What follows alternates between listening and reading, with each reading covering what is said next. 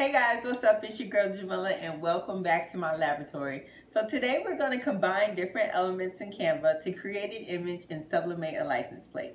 I'll have everything you need in the description box below. If you find the video helpful or you learned something new, make sure you give the video a thumbs up, share it with your friends, and subscribe to my channel. Alright guys, to start off we're going to go here to create a design. And for this project, we're going to use 11 by 17 paper, but we need to change it to landscape. So it's actually going to, our dimensions for this project will be 17 by 11 inches. Oh, let me do that again.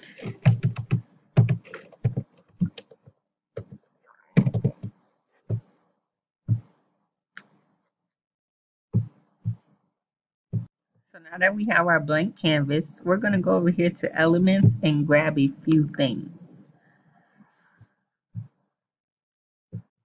The first thing we're going to need is a square. Any square, doesn't really matter. And then we're going to go up here to the search bar and type in letter frames.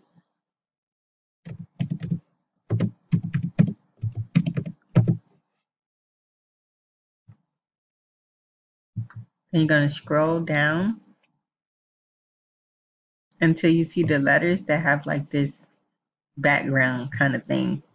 And I'm going to pick the letters MOM for mom. Okay, so now that we have that, let me just change this to black real quick so you guys can see what I'm doing. Okay. So let's move our letters out the way and start with our square. So the license plate is about 12 by 6. So that is the dimensions for our square. We're going to use this square as a template for our license plate. Okay, so 12 by 6. So this is our design area, okay? Then we're just going to take our letters and I'm just going to smush mine down to about 2 inches.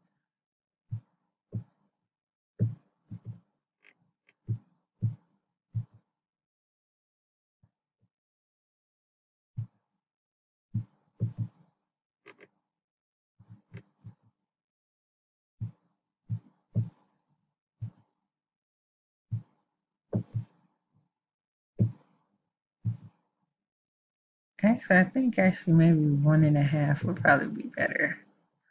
So let me just smush all my letters down to 1.5.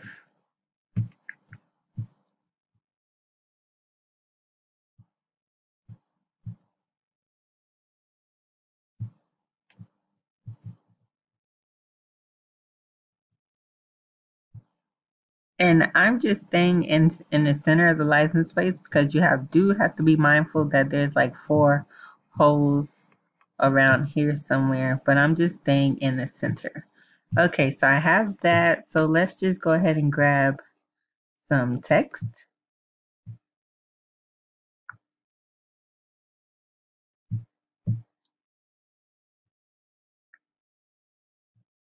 I just grabbed this. I just want the cursive part, so I'm just going to erase all that extra stuff right there. I'm going to type in life. We'll leave that right there for now. Okay, so now the fun part. So what we're going to do is put a print inside of these letters, right? So we're going to go ahead over to photos and you can use any print that you want. I'm using leopard print,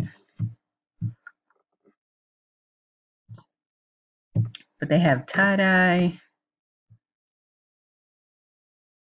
holographic, like almost anything you can think of, you can go ahead and type. And I do want to say that, yes, I am using the pro version. So if you want to do holographic, that is a pro feature. So you would need to upgrade. But yeah, I use Pro version for almost all my tutorials. So if you guys haven't gotten Pro yet, then I don't know what you're waiting on, because it's like literally, I think it's like $12, $13 a month, and it is worth it. I literally use Canva almost every day. So let's go ahead and go back to leopard print. And as you can see, they have tons of different leopard print, but I'm just going to keep it basic right now.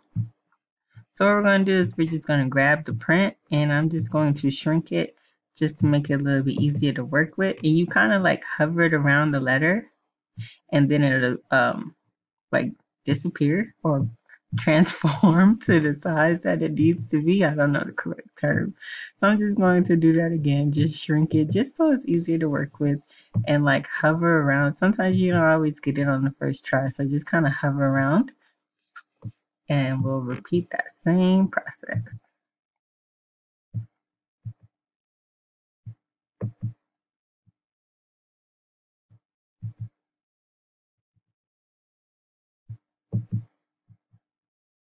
See what I mean? Sometimes you don't always get it right off the bat. Okay, there we go. So now we're going to go ahead and grab some more text. And I like to just use the text combinations they already have usually and just kind of change it up. I don't want that when I click the wrong thing. I'm going to use this one. And this text is actually, it's called Chewy. So I'm going to, let me just erase everything. And I'm going to type in losing my mind.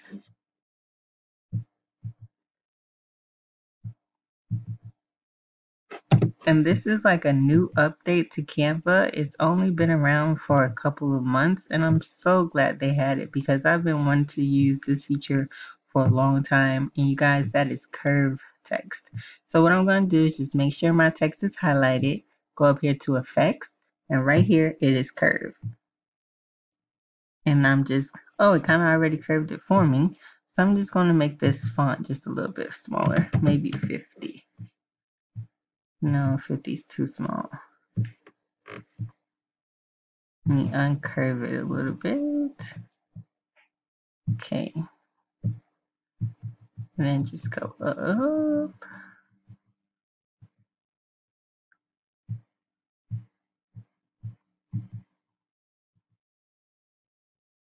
Okay, that looks good. So I'm going to go ahead and duplicate that.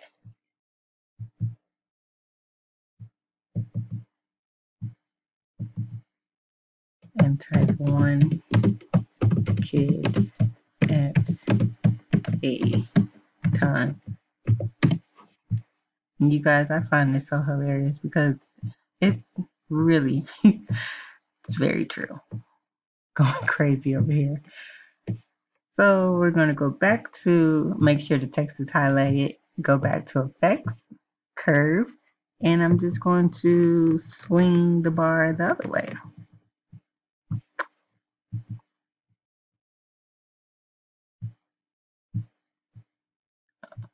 I do want to bring the life up here so I can raise that.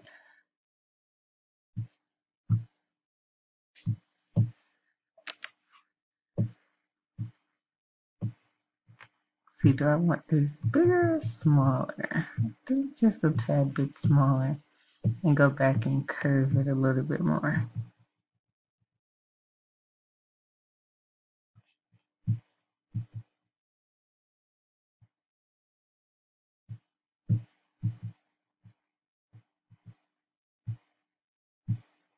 Okay, so that looks pretty good. So now the last step, well, almost the last step in the design process is I'm just going to pick a background. And I saw it earlier when I went up to photos. It was like this red glitter print that I want to use because leopard and red just go together. So I have it. I'm just going to go up here to position and move it to the back. And I'm going to change the dimensions to the same as the purple square so I can get rid of the purple square.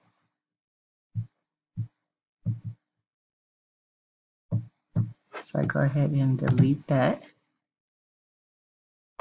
I want more of the bottom glitter showing, so let me just move that up a little bit. And these are like very much Valentine's colors. I didn't do that intentionally. That just kind of happened. And go ahead and... Okay, so I just changed the dimensions of this to the dimensions of the license plate, which is about 12 by 6. But I'm just going to extend the width just a little bit to account for some bleed when we do sublimate, when we actually do the pressing, because I don't want any white spaces. So just to be sure, I'm going to go ahead and make this just a little bit wider. So I have it 14 by 3. Let's just do 14 by 4 by 6 by 6, even though the true dimensions is 12 by 6, okay? But we just want to make sure that we cover the whole area when we get ready to press. So now we're actually done with the design. Now you guys know, oh wait, let me erase that black box. So you guys know for sublimation you need to reverse, but the thing about that is you can't flip text in Canva. But what you could do is go ahead and download this as a PNG, which we need to do anyway.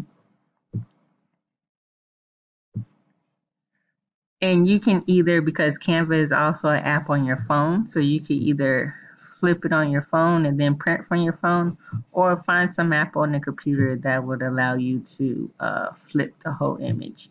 But anyway, while we go ahead and print, go ahead, I saved it as a PNG, so now I'm just going to my downloads and opening it. And I actually posted a little photo tutorial on my Instagram on how to have your settings on your computer to be automatic so that it automatically mirrors the images for you. So you guys can follow me on Instagram and see that, or go ahead to jstewartslaboratory.com and check out the blog post with those directions as well. So before we print, we just need to change a few things. We need it to be in landscape. And that's basically it.